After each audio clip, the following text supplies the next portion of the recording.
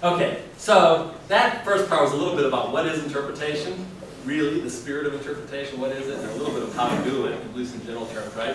So the second part of this evening's presentation, what I'd like to focus on is why should you do interpretation at Konza, Prairie, or anywhere else, and what gifts you are giving to people by doing it, wonderful impacts you're having. We ended on the thought that you change lives every day, or potentially can. And so we'll focus a little bit on how you do that. So we already talked about the gift of provocation, right? Remember that? Purpose is to inspire and provoke people to broaden their horizons, like this kid was provoked to pick up a bunch of litter. So we can provoke stewardship. And in this way, interpretation can actually be used as a management tool. And frankly, one of the big incentives for interest in Master Naturalists is because you folks are going to go out there and volunteer now, right? And earn your hours. And in doing so, you can essentially be a management tool to some agency. You're going to be useful in helping them meet their objectives. And so there's different things, and I want to go through this pretty quickly. But studies have shown that interpreters, if it's well done, they can decrease vandalism, they can decrease poaching, littering, other destructive behaviors. Increased carrying capacity. What I mean by that, carrying capacity, these are obvious, I think. In slides, I guess I could give you examples of where this has happened. But increased carrying capacity, what I mean by that might not be as clear. You as an interpreter, particularly if you work like in a visitor center setting, or a nature center setting where people come through, you can almost act like an air traffic controller. So if you know that a whole bunch of Boy Scouts just went down this one trail, and then a family comes in, you might say, hey, you're here to walk the trails today, and you might want to try the cattail trail or something, and just spread them out. And that increases the carrying capacity. Maybe you've had carrying capacity by some of your other speakers in terms of carrying capacity of deer, right, or something. Maybe you know about biological carrying capacity. But social carrying capacity is how many people can be supported on a site without the experience or the environment being harmed. So the most obvious example of this is crowding, right? Have you ever been someplace that was just too crowded, it was ruined, you wanted solitude, peace and quiet or something, maybe in a campground or on a trail or something, and it was too crowded, or the park roads were too crowded, the traffic was too bad in a national park, right? So your experience was ruined. Well, in that case, the carrying capacity didn't exceed. So we can spread people out. We can also spread them out in time, in addition to space. So we can say, hey, we have a really nice 10-minute movie, and we think you'll enjoy the park much more if you get introduced to the park through that movie. And then you're kind of sticking them over there for 10 minutes, maybe while other people are heading down the trail that way. And if you're really wise about this, you can kind of spread people out in space and time. And then, of course, you can also teach them through interpretation about treading more softly on the land and acting appropriately and not picking up firewood or something like that, whatever the policies may indicate. There's more management benefits.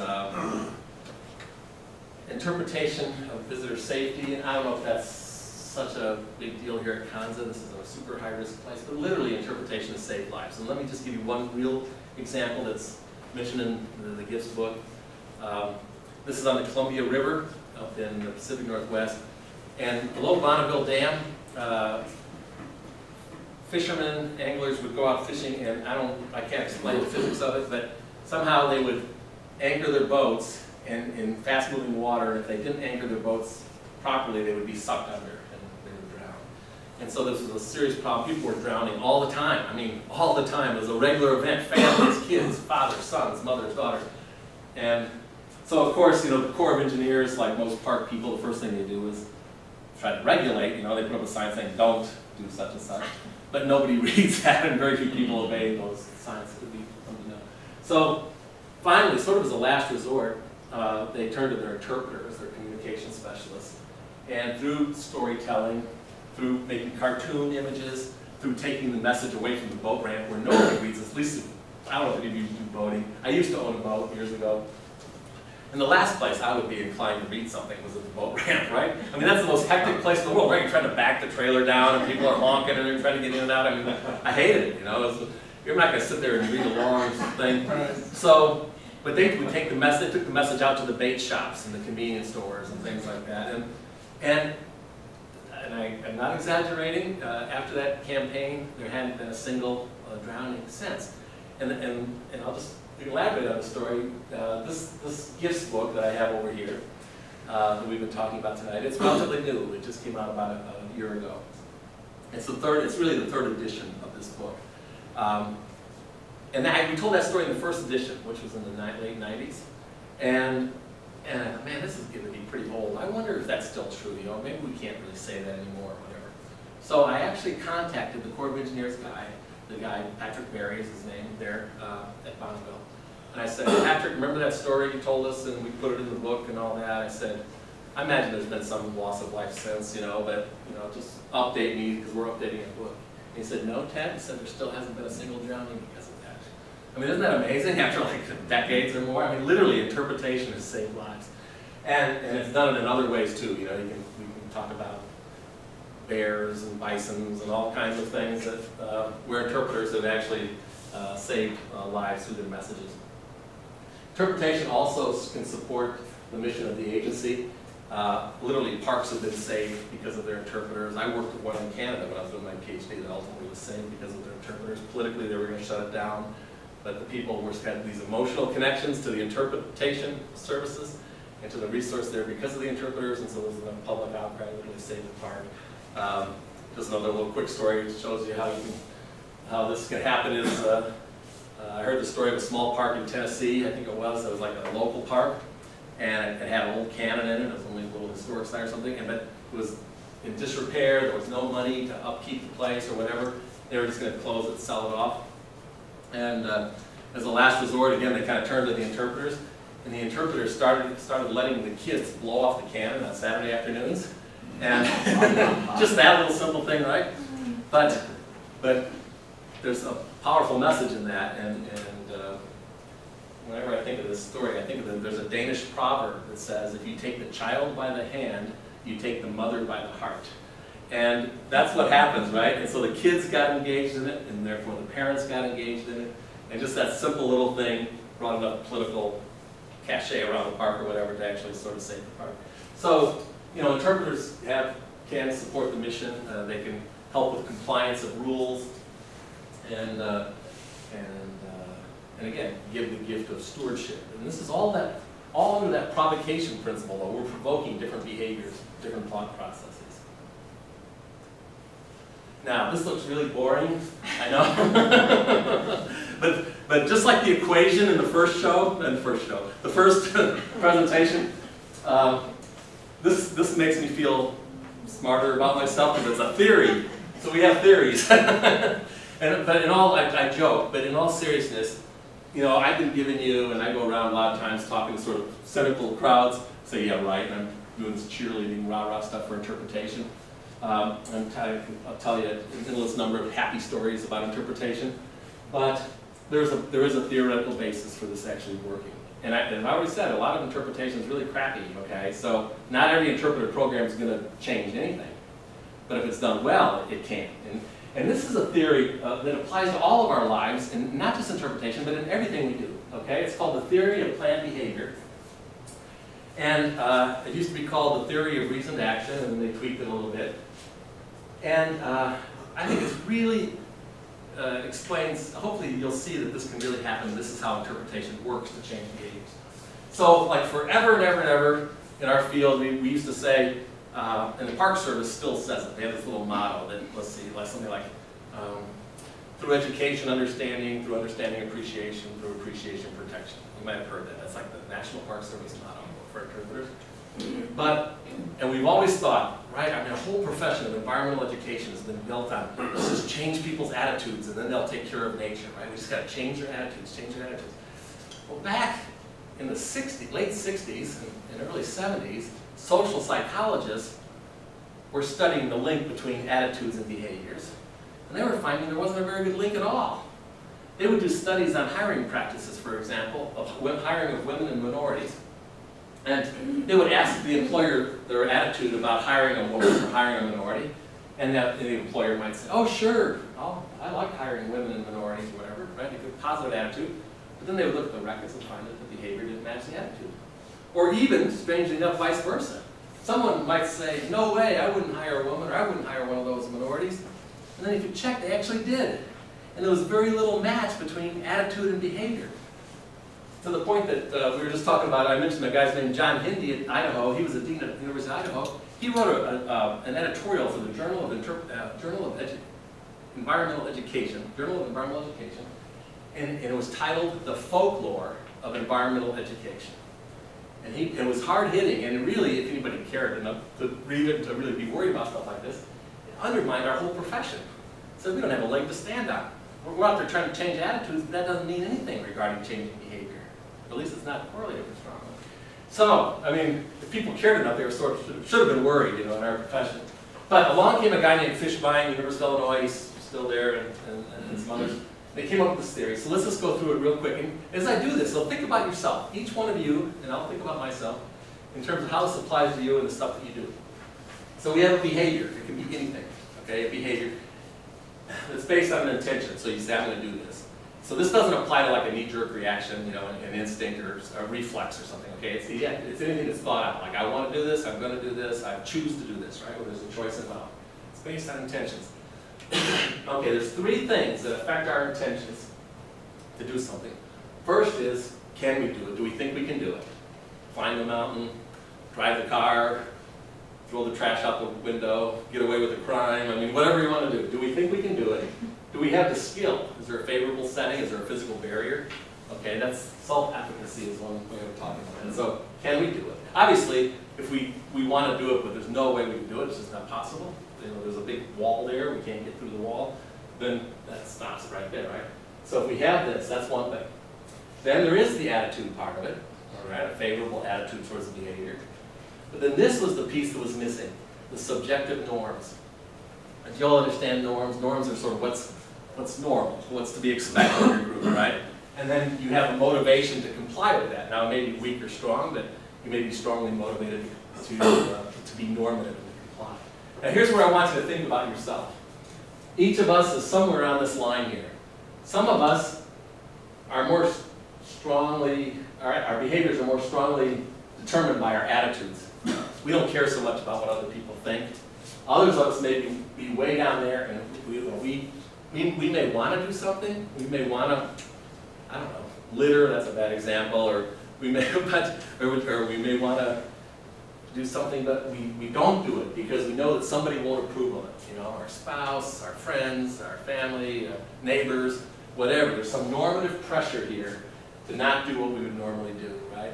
So if you act, and I think you would see this in life all the time, right? This is also sort of called peer pressure, right? So you maybe you don't have the right attitude. Normally you wouldn't do it. Your attitude would conflict with this, but because of this normative pressure, you do it.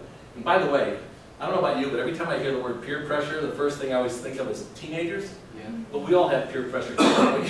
I don't know why we've always just assigned peer pressure to young people. I have peer pressure. I know that. But anyway, so if you're that way, if you're the kind of person that really wants to make everybody else happy and fit in and be real careful about not having anyone think badly of you, you worry a lot about what people think, this will be more stronger in determining your behaviors.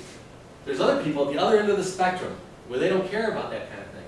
Maybe the Lady Gagas of the world. I don't know Lady Gaga or something. I always like to work Lady Gaga in any of my talks, but anyway, so somebody like that, they're not really normative. They're not, the old days it was Madonna or Dennis Rodman, the Bulls with dressing up in a wedding dress and all that stuff, right? So that's not real normative, but I don't think he cares. I think he's up here, and that's okay, no judgments. But in terms of affecting his behavior, he's not worried about this. So this arrow is stronger than that arrow, right? Okay, so the stuff that's in green are the three places where we interpreters can affect behaviors. We can teach people how to climb a mountain, how to snorkel, how to read a foreign language, or to read a history, or understand a dichotomous key of plants or something, right? We can teach people stuff, like skill sets, how to identify plants, which is what you guys are learning or have learned. So we can give them the skill to carry out behavior. That's pretty straightforward. We've spent our whole history of our profession trying to change attitudes by teaching people facts about things. And then also, you see the bottom part of that? That's all this sort of psycho talk here, but it's Police behavior leads to certain outcomes and evaluations of these outcomes. That's the emotional part of it.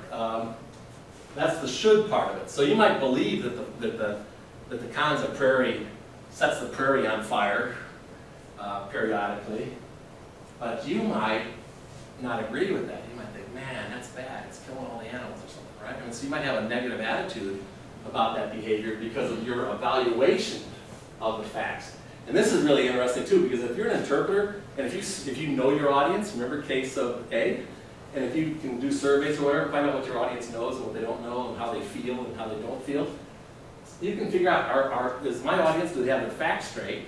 Because facts might be wrong, or they might be right. Or is their emotional response to that something that's different than what our agency's goal is? Yeah?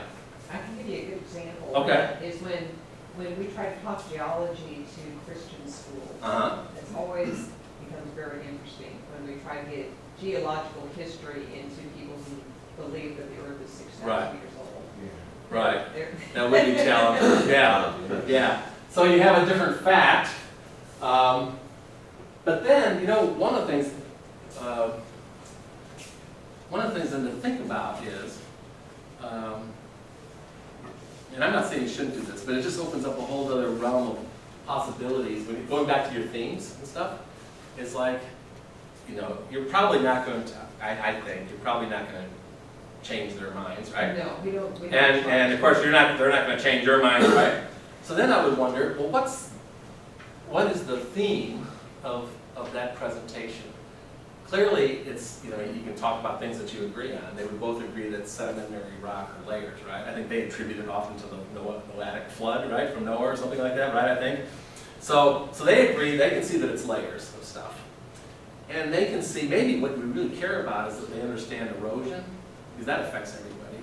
I mean, I guess what my point is, if you can find common ground of the important stuff with groups like that, that might be more productive, but you're not going to change. But you're right; it's a challenging thing, and the fact that that's a real know your audience deal. Oh gosh, I heard a funny story recently. I wish I could remember. Somebody talked to somebody. An interpreter was talking to some group, and I think it was some sort of religious group, but they were talking all about chickens and stuff. Anyways, this group I think were vegetarians. I don't know if it was an Eastern group or something. And anyways, they totally missed the boat. I mean, they were laughing at themselves, but it just reminds us, know your audience, remember case of A. You're not going to get through, but yeah, that's a good example. The normative stuff, though, this is where I think this is sort of the newer stuff, but this to me is so exciting. This is what's happening in our field right now. We're finding out that we can use norms to really change behaviors. And so one of the things that people are doing now is we find that since norms are powerful, we get much better compliance with our rules if we make the good behavior normative. See, I don't know about you, but so for example, speaking of religious people and churches and stuff like that, I know when I used to go to church sometimes, I would hear from the sermon, in a nutshell, I would hear basically the message that, all these people are out there doing this stuff, but don't you do it. And I'm thinking, man, if everybody else is doing it, it must be pretty good, Amen. So, I mean, he would set it up as the bad behavior as the norm, right? And then expect me to be non-normative. I mean, we shoot ourselves in our foot. But don't we do the same thing with some of our conservation messages? Everybody's littering, don't you litter, right? So, man, if everybody else is littering, So we do that all the time, and it's natural, and I've done it, you try to make an appeal to people, right? So you have to set up that there's a problem, and then you ask them to help you with the problem. So when you're describing the problem, whether it's poaching, or littering, or parking on the grass, or whatever, you sort of lay out, you got this huge problem, because you want people to help, you think that's the way to give them help, and in doing so, you're setting the bad behavior being normative. So now what we're finding is, that some parks have had really good success saying that 89% of our park visitors use the waste receptacles. Please use the waste receptacles too. All of a sudden that makes you kind of the jerk and the non-normative person if you're in the litter, right? I've seen a message like that with speeding. 98% of our park visitors obey the speed limit. Please obey the speed limit too.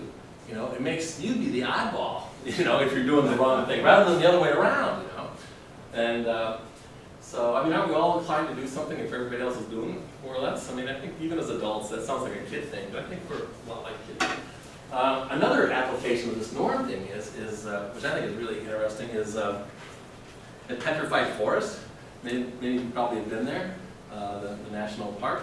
You know, almost everybody would take a piece of petrified wood, right? I mean, I had one when I was a kid. So, I mean, if we all confess, everybody's been there, we probably all have a little piece in our attic or somewhere, right? In a shoebox or something.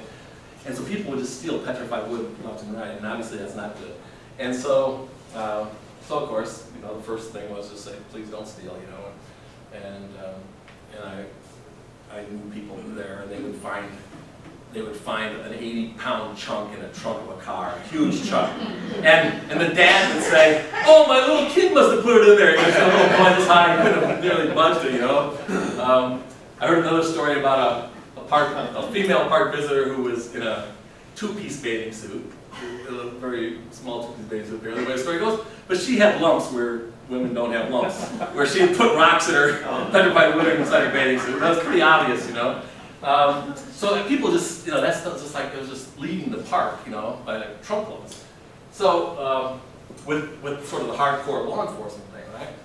Well, what they did is, again, they involved interpreters and involved subject matter. So now what you know what you do when you go there? At least last I heard, they have you sign a pledge card when you come into the gate, or they invite you to. But it's kind of, if you say no, I'm not going to take the pledge, what does that tell you, right? That's kind of normative right off the bat, right? So invariably, Dad will take this and sign, and maybe they'll pass it around to the kids or the moms or whatever in the car and say, I won't steal any petrified wood. Well, you set up a norm then. Now if you steal the wood, you're not only a thief, but you're a liar. And not to say that it's 100%, some will still do it probably, but it's increased compliance by way high, 90-some% as I recall. Even college kids, you know, there's a normative pressure. A bunch of college kids are there on spring break going to, and if they all sign that I'm not going to steal, even amongst them, you know, where you might not be quite like a family unit, but there's enough of a social pressure there, a normative pressure, that all of a sudden they said, hey, you know, you promised not to steal petrified wood. It's a very powerful thing. So again, I don't normally like to dump a lot of theory stuff, but it just shows you that it can be done, right? I mean, you can see how interpreters can really do it. We can really change behaviors based on this particular model of behavior change. Okay. I'm going to go through this real quickly because anytime you start talking about changing people's behaviors or thoughts, you get accused of elitism, especially if you're a government employee. Like, I pay your salary. How dare you tell me how to think or how to act, right?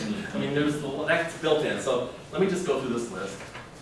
Humility, suggest to people not what they must do, but what they can do, not what they must think, but what they can think. This might even apply to the evolution creation thing. You know, say, okay, now that's one model, but most scientists today, this is an alternative, you know. And then I think it was Ritz-Carlton, hotel chain founder. You know, his mantra for his staff was always to be ladies and gentlemen, serving ladies and gentlemen. And I overheard that somewhere, actually in an airport, some people talking about that. But it occurred to me as I was eavesdropping, it's another conversation. That's really what interpreters should be. That's what docents should be. You know, ladies and gentlemen, interpreting the ladies and gentlemen. And so when you do suggest changes in thoughts or changes in behavior, you're not like being preachy, you know, and condemning people or whatever. And then the last thought on this provocation gift, it doesn't all have to be a management tool stuff, right? I mean, it doesn't. So far, all my examples have been, you know, stopping littering, stopping speeding, stopping theft. But we can provoke people to enrich their lives and enrich their communities, right? It doesn't all have to be the management tool stuff. So. Okay, let's talk about another gift entirely, the gift of joy. You guys, you docents, Konza docents, when you're out there on the trail or when you're doing your 30 hours of service, maybe someplace else, wherever, you have the opportunity to give the gift of joy. And I don't know if this is the best metaphor in the world. I know it's sort of the antithesis of a nature sort of thing, but I think that interpretive sites, including Kansas Prairie, I think of them as factories. And I think of one of the things that they manufacture is they manufacture experiences. and they can produce really a priceless product, which is a happy experience.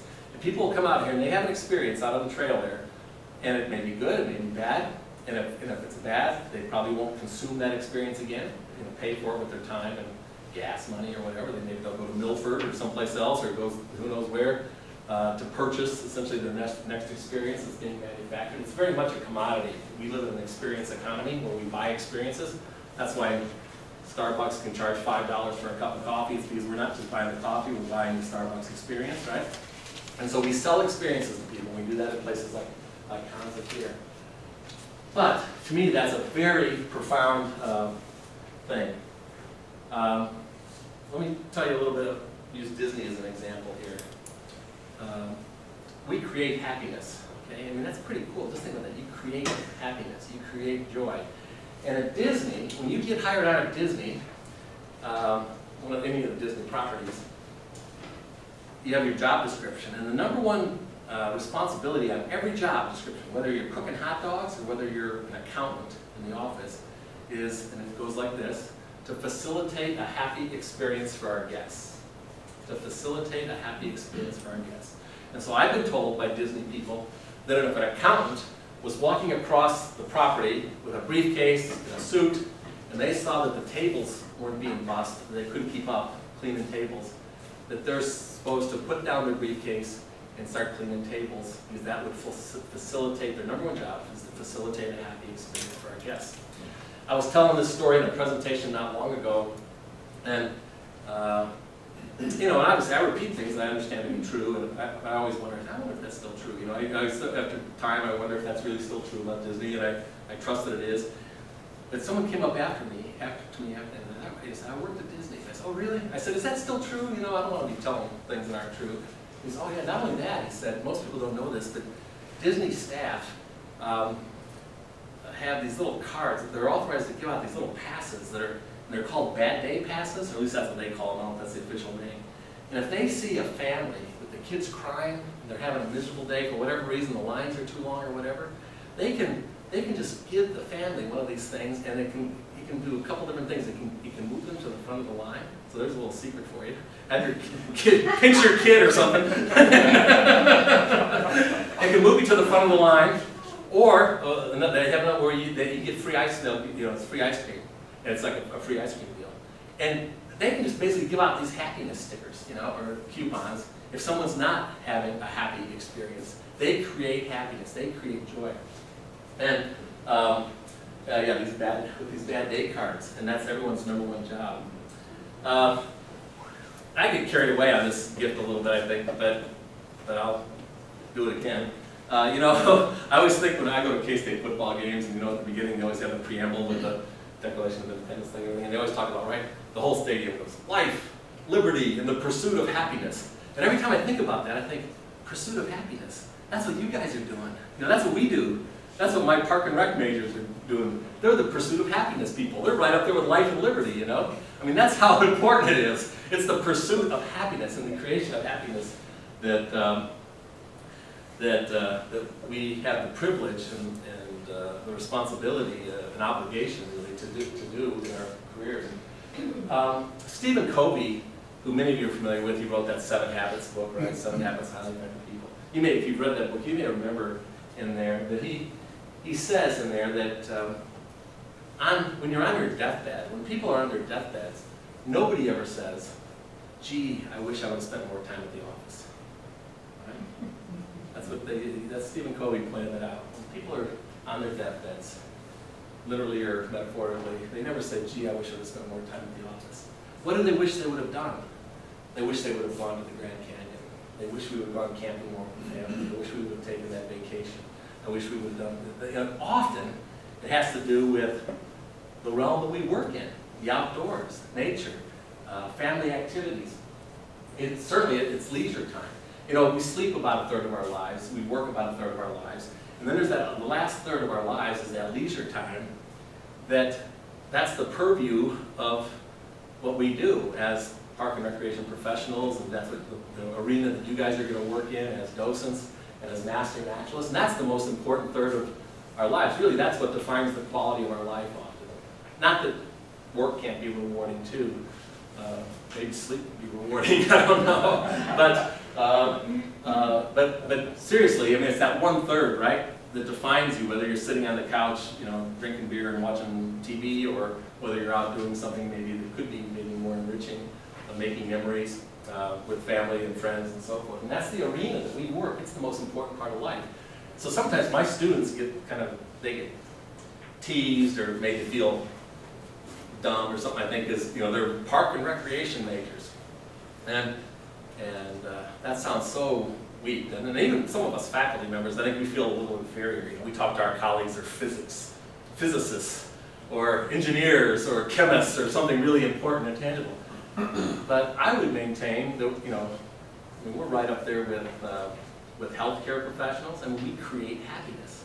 That's pretty profound. I mean, I think that's just as important as building a bridge or doing some other things that other professions do, And again, maybe I just get carried away on this topic, but I think it really is one of the best ways of doing it. And I tell my students, I say, you guys are just like a bunch of Mother Teresas, and just go out there and help people's quality of life and bring people up and so forth. But it's true, it really is true. We give the gift of joy to people, and that's really, I think, a very profound thing. Now, all this fuzzy talk about joy and happiness, and all Disney and all that, I just sort of want to bring it back a little bit to the fact that there is learning involved. And I know some of you may be teachers, and I know some of you have already learned how to teach and these stuff about the Prairie and so forth. But they're not an either or, right? Learning can be fun. The more you know, the more fun you can have, right? The more fun you have, sometimes the more you learn. Learning is strictly a voluntary activity, right? I can't force my students to learn. I can whip them into learning or threaten them with bad grades if they don't learn or whatever. But you can't do that in the interp world, right? Remember, it's that edutainment, you have to make it fun and engaging and interesting. John Burroughs, who was another 19th century naturalist, he wrote an essay that was titled "To Enjoy Understandingly." And I love that phrase. It's kind of a mouthful, but that's our goal, to get people here at Konza to enjoy understandingly. We want them to enjoy the Prairie. That's our #1 goal, but with an understanding of the Prairie. At least that's my perspective. I'm going to just skip through that in the interest of time. So, manufacturing happiness requires meeting the needs of people. And remember principle number 5, I said there was that second part about meeting the needs of the whole person, and I said we would talk about that later. Well, here we are now. So we as interpreters, we have the privilege of actually meeting people's needs. And this, some of you may be familiar with something called Maslow's hierarchy of needs, and this is based on that. The first thing that anybody that comes to us needs, before they can learn about the Prairie, before they can see the beauty in the Prairie, the first thing they have to have met are their physiological needs, right? So if you're thinking, even now, in this venue, if you're thinking how hot you are, how cold you are, if you're having to go to the bathroom, if you're hungry, if you have any sort of physiological needs, you're thinking about that and you're not thinking about maybe some of the other ideas that are being communicated. This is the whole deal with school lunch programs, right? School breakfast programs. Kids, if they're hungry, they're going to be sitting there thinking about how hungry they are, and they're not going to be thinking about learning. So, same thing applies in nature, you might say, with our guests on our hikes. So, and there's ways you can meet that needs I have listed over here. So, when you're out on Konza, you need to think about, are they going to need water, are they going to need shade? And how can we make sure that they're comfortable when they're on the hike? And this isn't going to be like the Baton Death March or something, right? Because if it is, they're not going to learn anything and it's not going to be very productive. So the physiological needs are the most basic. The next most basic needs, and again, we all have these needs, regardless of what we're doing. So this isn't just an interpretation thing. This is a life thing. The next is safety and security. And there's things we can do as interpreters and talk about safety measures. People, sometimes because we see so many people who don't comply with our rules, we maybe get the idea that people don't like rules. But deep down, there's people like rules. They want to know that you're not going to let them walk over a cliff, or fall into the waterfall. They want to know that they're safe, that there's some structure, there's some rules there. So provide consistent safety measures, interpret policies. Well, there's a lot of people that don't, know what's true and what's not true. I was talking to a guy the other day, just this week, when I was in therapy for my arm. A guy on the table next to me was telling me about all the water moccasins that Gary County Fishing Lake, and how he doesn't like to fish there because there's so many water moccasins, Well, that's a myth. I mean, I don't know if you've had burp stuff yet, but there's not water moccasins, right? except for maybe in extreme south and part of the state. So, so we can interpret things like that. And then, of course, psychological security, too. I've seen interpreters embarrass people. I mean, it's sad. Like I said, there's a lot of really crummy interpreters out there. You know, make fun of them, be sarcastic, make them feel stupid, scold them. And I've seen a lot of that stuff. So this isn't, again, this isn't, even though you think, well, that's common sense isn't always common. So, but the point is, you need to feel safe. That stuff we talked about with kids earlier. You know, kids are afraid of nature, afraid of being outdoors. Fear is a tremendously powerful influence. And if I'm, you know, if I'm being chased by a lion across the Serengeti, running as fast as I can with the lion nipping at my heels, I can't appreciate the beauty of the baobab as I run by, right? So it's the same thing with our guests too. They need to feel safe. You know, if they're out there worried about Massasaugas or copperheads or something on the trail or whatever, or scorpions, I don't know. If Bumblebees. Bumblebees, yeah, bees, exactly. They're not gonna be enriched, right? It's not gonna be an enriching experience. Yeah, bees, that's a good example. Next, up this hierarchy comes the needs for love and belonging. And you can see here's ideas of helping meet that need. To me, this is one of the coolest things you can do because, and to me, this is so much more important than teaching them the names of grass or something. I mean, this is so neat to actually, again, change people's lives, like I said in the earlier presentation. I lead a lot of bird walks, and sometimes I've even led trips on the ocean to look for whales and stuff. And sometimes in both those ways, sometimes they cost money, and especially the whale things cost a lot of money. And for many years, I kind of wondered why people would show up, but they wouldn't bother to look at the whale or the birds, you know? They'd have their binoculars, but they would be nice. It wasn't like they were ticked off or anything. But they would just be there and say, oh, look at that, you know? They would just chit-chatting or whatever. They didn't seem to be into it, you know? I could never figure that out. And now I think I've come to the conclusion after a long time and after thinking about stuff like this, I think a lot of those people show up because they have a need for love and belonging. You know, they just want to belong to a group. So they want to go out bird watching on Saturday morning. Maybe they're lonely, maybe they live alone. I don't know what the deal is, but maybe they just come to feel loved, to feel to be part of a group, feel appreciated. And we have a wonderful opportunity to do that, you know, as groups and individuals come to us. We can help meet that need. The next one up the hierarchy, I'm not going to go all the way up, but I'm going to go up one more level after this, is self-esteem. And if you've worked with kids at all for very long, and even maybe even some adults, but my experience is more with kids when I think of this need, it's often easy to pick out the kid that's sort of the outcast, right? You just drag them along behind, you know, sometimes it's sort of a posture thing, sometimes you can see that no one else is talking to them, they're sort of the social outcast, the misfit or whatever, right, in the group.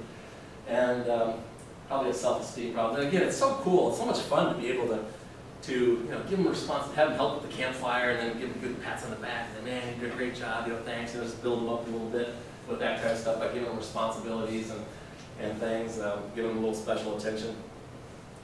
I was talking about this a couple of years ago in Delaware to a group, and a guy came up to me afterwards and said, Tad, I really like what you said about self-esteem. He said, can I tell you a story? I said, sure. You know, and he told me this story, and I think it's just the best story I've ever heard about self-esteem. But it's so simple, and I hope you'll see that this isn't rocket science. That if you're sensitive to this stuff, that you guys as docents out on the trail, you can do this stuff as good as the guy I'm going to tell you about. So the guy, that's still the way the story went, but this guy told me. And by the way, here I am telling stories, right? Principle number 3. This guy, he had a bunch of boys out on the trail. I don't know if it was Boy Scouts or a church group or something.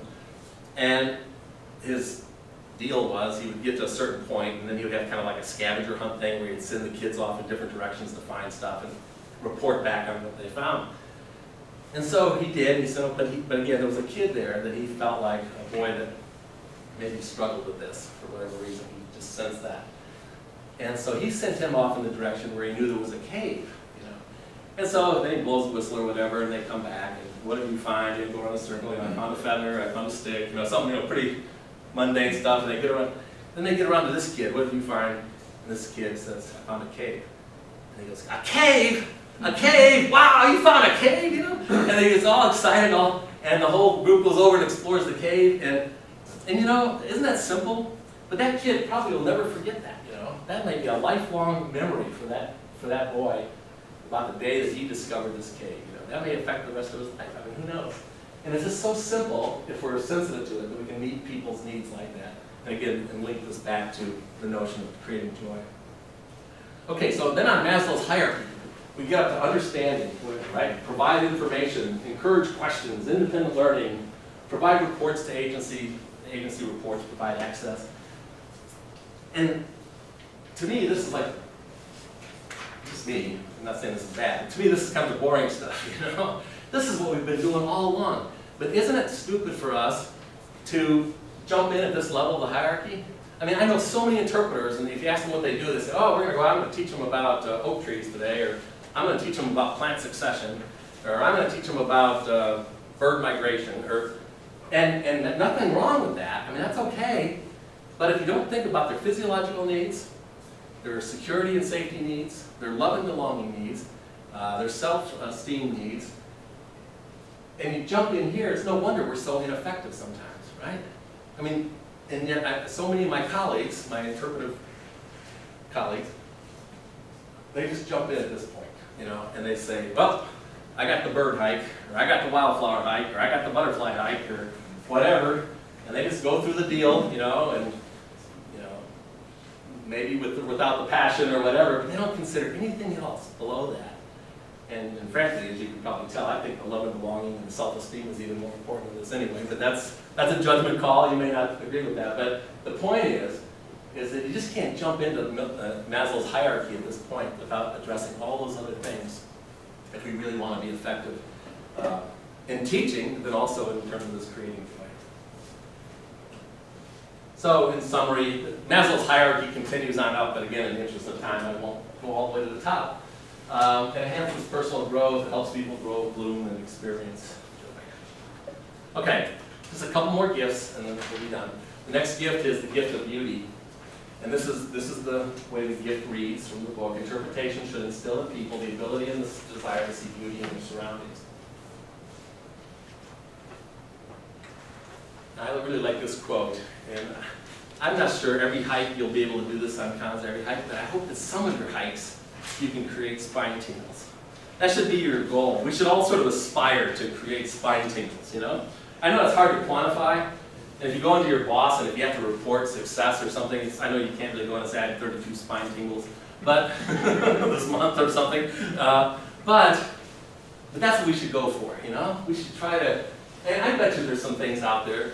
You guys know better than I. I bet you there's things that you know about out there, some things you can show them that will create spine tingles. I don't practice interpretation enough anymore. I'm not really an interpreter. I'm just more this cheerleader for interpretation, I guess, or spokesperson. But in recent years, the only time I really experienced this with my college students is occasionally I'll go out and we'll look at the stars. We'll do a night program thing for my interpret class. And when Saturn's visible, and we have a telescope, and we put it on Saturn. Even my crusty old jaded college students, you know, they've seen that little picture of the circle, the planet with the ring around it ever since they could see cartoons, right? Every little cartoon has that. And when they look through there and see that little chartreuse, I don't know if you've all seen it, but it's sort of a greenish yellow, the chartreuse Saturn, and it's the real thing. They won't admit it, but I think, I think even my college students have a little bit of spine-tingling moment there, and so that's maybe the best I can do in producing those. But yeah, we should try to do that as we interpret beauty. And here's my personal, this involves my personal mission statement and all the work I do and all the books I write, is that it's based on this Elder Leopold quote here. And it says our ability to perceive quality in nature begins as an art with the pretty. It expands through successive stages of beautiful to values as yet uncaptured by language. So, you'll recognize this landscape here, and the mountain landscape there. And every year, 30-some million people drive I-70 on their way to see the pretty Rocky Mountains. And they drive right past maybe the beautiful tall grass prairie. See that kind of pretty and beautiful? So I know my personal mission statement was to help people see beauty in things that are not pretty, and in people that are not pretty. And so I mean, I'm not a native Kansan, so I don't necessarily have a provincial pride, but I've lived here long enough, and I've listened to enough crap about Kansas being flat and boring and I-70, and the killer was, the reason why I wrote that Kansas book is because I had two different friends that live in Missouri, and they would tell me that they when they go skiing in Colorado, they plan their trips so that they drive through Kansas at night because there's nothing to see there. You haven't heard that before? I thought, okay, that does it. I got to do something about this, professionally speaking. But anyway, so my goal in that book and the others and everything I try to write about is to help people see beauty in things that aren't pretty. So when I've written articles about birds, for example, I tend to write about house sparrows and starlings and things. I mean, anybody can write about eagles or something, But so that's just my deal, though. I mean, that doesn't have to be your deal, But I love this quote. Pretty stuff tends to take care of itself, I've sort of found and believe. And it applies even in cultural sites. These are both white religious buildings, right? One, the masses go to that one, maybe not so much the one there, which is actually in one of our national parks, Smoky Mountain National Park. Same thing with people who are not pretty, helping to find beauty in people that are not pretty. But let me go to this art deal, right? Because remember Aldo Leopold said it's like art? So this is a picture, and I'm not a big art person. I mean, I love art, but I don't know a lot about art. And so this is a painting by Winslow Homer, and it's a seascape, obviously. And I've always liked it. I thought, oh, that's kind of nice. Look at the nice colors of the sky, the sunset, and so tranquil. And I get it, right? I can understand this painting, and I think, oh, that's a pretty picture. So that's pretty to me, right? And then there's this. This painting is worth tens of thousands of dollars. I've been told 50,000, maybe 80,000, 90,000. I don't know how many. That's a painting. It's huge. I took this picture. It was displayed in a gallery, and I don't see the beauty in that. I mean, I don't. I'm not saying it's not beautiful, but I don't see the beauty in it. I don't see I don't see the value. I don't see that it's pretty, right? Again, I can get this one, but I don't get that one. So what's the problem, or what do I need? You need to know who the artist was. I need to know about the artist. Yeah. Turns out it's an Israeli artist from Israel. Yeah. An interpreter. I need an interpreter. Exactly. It's just like that prairie, the mountains in the prairie picture back there. It's not. I need an interpreter. What I don't need is a snooty art curator looking down his or her nose at me, saying that I'm a moron because I don't see the beauty in this, and go just rolling their eyes and saying, oh, be gone with you. You're a dunce or something because you don't get it. And yet, aren't we sometimes guilty of doing that same thing with nature? We kind of roll our eyes. They don't understand the beauty of a swamp, the mindless masses. They don't see the beauty of the prairie. We complain about them as if, there's something wrong with those people. No. What they need is they need people just like you to interpret the prairie, to show them the beauty in the things that are not necessarily pretty. That you guys are just like the art curator. Going back to this quote. This is like the abstract painting. Most people don't find this beautiful. You guys probably do. That's why you're here. And it took me a while to find the beauty in this, frankly. When I first moved to Kansas, I wasn't drawn to this landscape. It took me some years before I saw the beauty in this myself. And I had to have people show me the beauty in it, right? Where this is easy. I mean, anybody can, any person can say, oh yeah, that's pretty, postcard kind of pretty stuff. But, so, this should all make you feel very needed, if nothing else. Because this is our job, this is our mission, or it can be your mission, it's my mission, is to help people see beauty in stuff that's not necessarily pretty. Or people that are not necessarily pretty, like the picture of Lincoln, for example. Pretty stuff, again, as I said, sort of takes care of itself. So, along that line of beauty, Walt Whitman said a mouse is a miracle. And if that's true, and if Henry Miller said a leaf is an indescribably magnificent thing, then really we're surrounded by all these mundane miracles. Things that aren't knock your socks off beautiful. They're not like the snow-capped peaks and the mountain lakes and all that. But it is true, it's a miracle. A mouse is a miracle, They can probably see better than us, hear better than us. I mean, I don't know, I'm not a mammologist, but there's a lot of things they can probably do. They're pretty amazing, I think. Same thing if you took a leaf, if you went outside right now, we're surrounded by miracles. You can take a leaf and if you look closely enough at it, it's a miracle. It's beautiful, right? So we're surrounded by all this beauty, and we just have to help people see it. And so how do we interpret these? Whether it's a grasshopper sparrow or big blue sparrow. Our first job is to help people notice it. And that's what you guys are going to do on the trail. I'm sure all of you are going to be really good at that because you've learned so much in this class. And you're going to say, hey, look, there's a grasshopper sparrow. Or, hey, look, here's a big blue stem. People call it turkey or something, right? You're going to help people notice it. And you can do that by sketching it. People pay more attention if they draw. I don't know if if you have time to do this or whatever, journaling, have people write about it out on the trail. You can do revelation. Remember, you're supposed to reveal things. So you can do that through maybe a magnifying glass, right? Reveal something that they couldn't see otherwise, or even a microscope or something you can carry out with you. Binoculars, telescopes. The second step is to help people understand them. So again, you know, I've been sort of downplaying facts and learning, but I mean, understanding is part of it, right? Remember, information is the raw material of interpretation, but it's not the end of it. It's just raw material. Okay? Help them see the beauty in it. There's beauty in utility and in function, right? And then help people become reconciled to whatever that resource is, whatever that organism is. And let me, again, I'll just share sort of an insight with you about personal sort of thing. That word reconciled, I haven't been talking about that for very many years. It's only been very recently. I was reading a book called The Movable Feast. Have any of you read that? Ernest Hemingway, Movable Feast. He comes back to Paris. It's really about food, and he's really, in a sense, kind of interpreting food.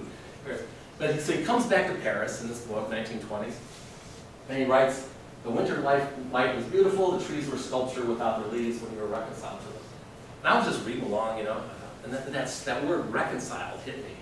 Reconciled. And I actually went to the dictionary, really the real dictionary. I didn't like click a button. I actually pulled the big old thing off the shelf and flipped through it. I had to sort of sing the alphabet song, you know, to find the R's and, you know, listen to the alphabet. And I looked up reconciled, and it means to be in harmony with. Reconciliation is to bring into harmony with.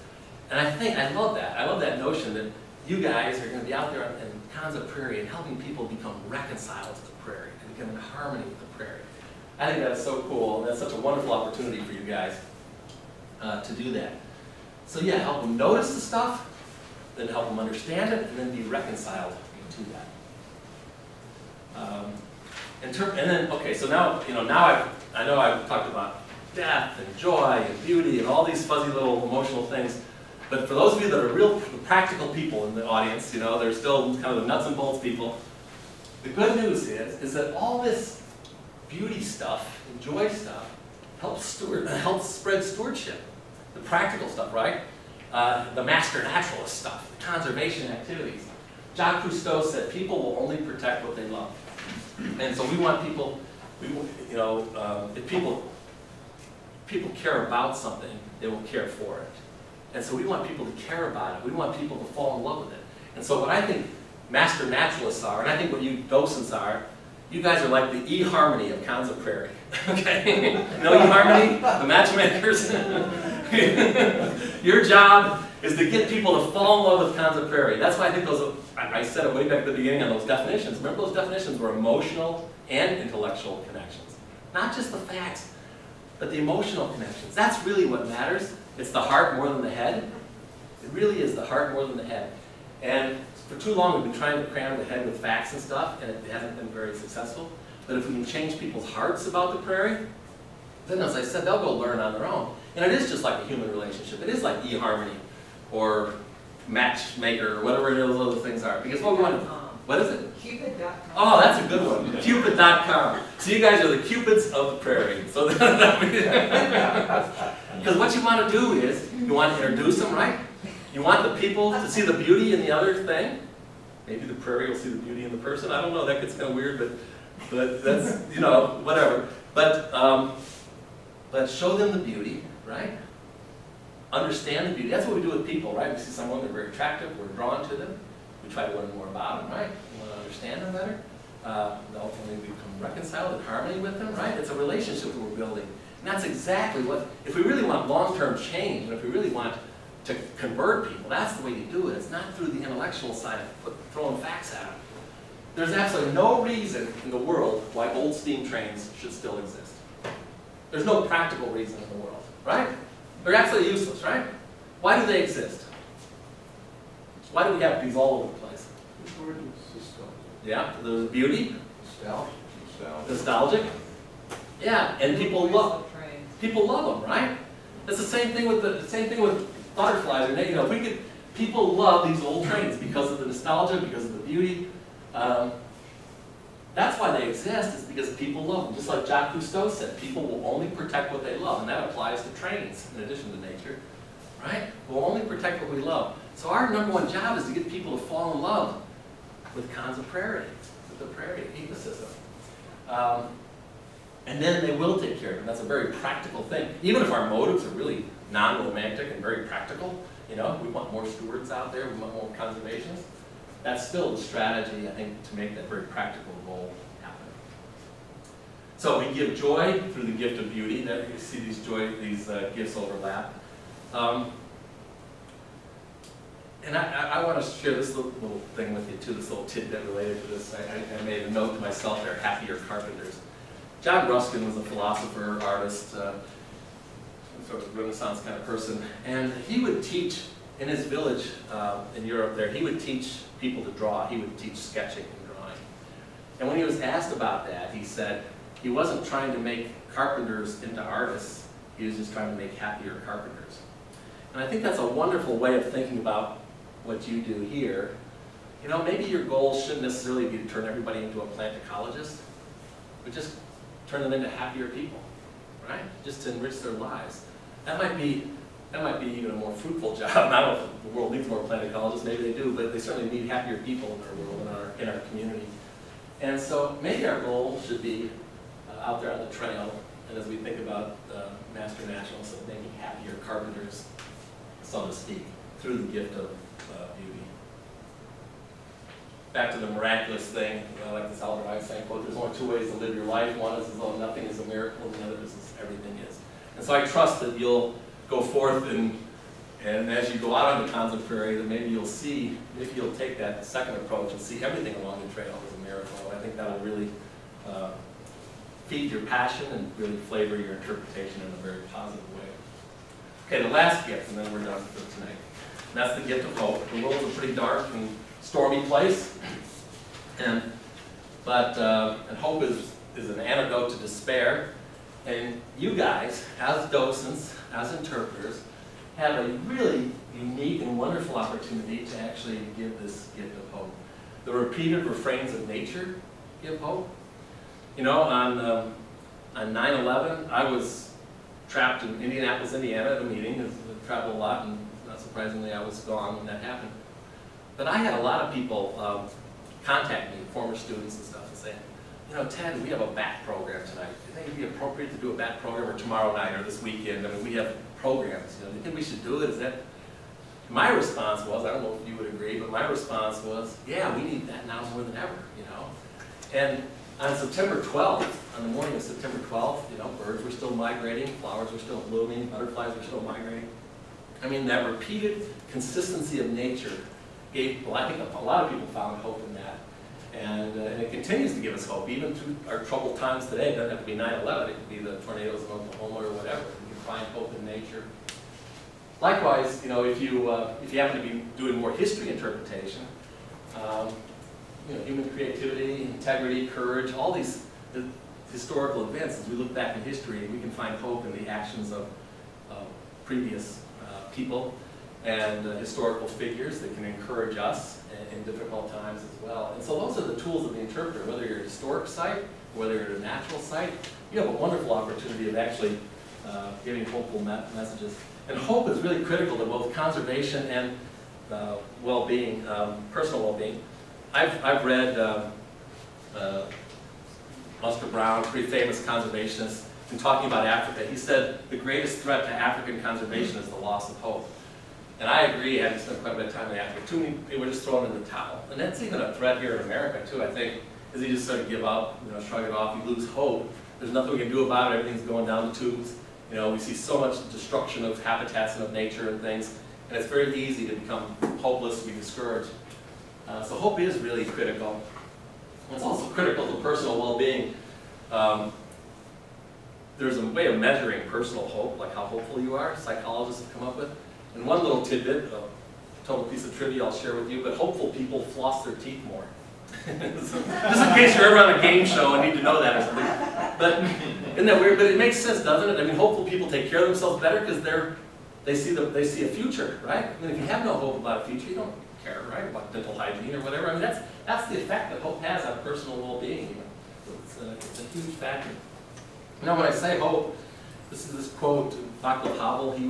He was in jail. He was imprisoned by the communists in the Soviet Union when he wrote this. He ultimately became the leader of the Czech Republic. Just died actually fairly recently. But it's an orientation of spirit. So when I talk about hope, I don't want you to think I'm talking about some bubbly optimism like, oh, everything's going to be great, everything's rosy, we don't have any problems. It's not that. It's not a naivete.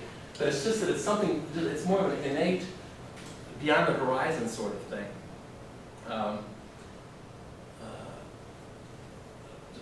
I'll sneak in one more story, but Admiral Stockdale, who was a prisoner of war in Vietnam, longest held American prisoner in Vietnam, very, I don't know what to say, what word to use, but he'd be one of those prisoners that would hit himself and cut himself so that he couldn't be used as propaganda films and so forth in Vietnam. But he ultimately survived.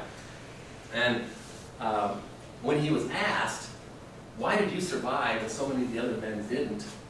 He said, well, that's easy. He said the ones that did not survive were the optimists. And the guy interviewing him, as this story's told, is the optimists. Why? What do you mean? He said, well, the optimists, the guys that just couldn't stand it, were the guys that said, we'll be out by the 4th of July, we'll be out by Thanksgiving, we'll be out by Christmas. You know, they had very specific short-term dates, and then it was just crushing when those dates came and gone. He said that's the difference between optimism and hope. He said, I had hope, I had faith that everything would turn out well. You know, to use this quote, obviously he didn't know anything about this guy, but it's sort of beyond the horizon. When he couldn't pin it down, he wasn't setting dates, but he had this general heartfelt feeling, this hope, this deep-seated hope that he would survive and that everything would turn out well. And actually, as part of this interview, he said, you know, he wouldn't replace that experience for anything, which I find that even hard to fathom. He almost loses his credibility when he says that to me. Like, oh, what do you mean? But he said it was such a valuable experience in his life to learn about hope and so forth. But yeah, so again, we can give hope out on the trail here. That doesn't mean we don't talk about problems and things, but if you don't have hope, why are you even here, right? I mean, if you think everything's going to heck in a handbasket anyway, what's the use of trying to save a little Prairie, right, or whatever? I mean, see, almost by definition, if you're going to be an interpreter, you're going to be a hopeful person. Scott Russell Sanders says, to live in hope, we don't need to believe that everything will turn out well, and only we're on the right path. And so, this comes from a book called Hunting for Hope. And he's a professor at Indiana University, great environmental writer, conservation writer. He went to Colorado with his son once, and being a hardcore environmentalist, doom and gloom kind of guy, he was harping about all the building on the Front Range of the Rockies. Many of you have experienced this, and probably many of us have complained about it too, you know. It used to be Fort Collins was here, and Loveland was here, and Denver was here, and now it's one big metroplex, right? And so he was moaning and groaning about this. Well, his kid gets ticked off, his kid's college-age kid, and of listening to his dad moan and complain about all this. So he doesn't even talk to his dad. They go off to a rocky start on their hike. They're not talking to each other. The dad doesn't know what's wrong with his kid. Finally, it all comes. Make a long story short, finds out that the kid says, oh, basically, you're telling me the whole world's going to heck. There's nothing I should look forward to. I have no future. I mean, there's no hope. Everything's going down the tubes. And so the author, Scott Russell Sanders, felt very convicted by this. He thought, well, you know, what can I say that's hopeful? So he wrote this book called Hunting for Hope. And in response to his son, really, and he comes up with 7 or 8 things that we can be hopeful about. But yeah, so you as interpreters, you can reinforce people on the right path. You know, you can encourage people on the right path. You can provide alternative paths for people to give them more hope in this regard. So my feeling is that doom and gloom messages sort of just make gloomy people, and that's not really very productive. I think it really pays to sort of be looking up and out towards the future. I had mentioned that passion was the priceless ingredient, or love. Tilden used the word love. I used the word passion in my book, because love is kind of loaded sometimes. But love, or passion, is the priceless ingredient.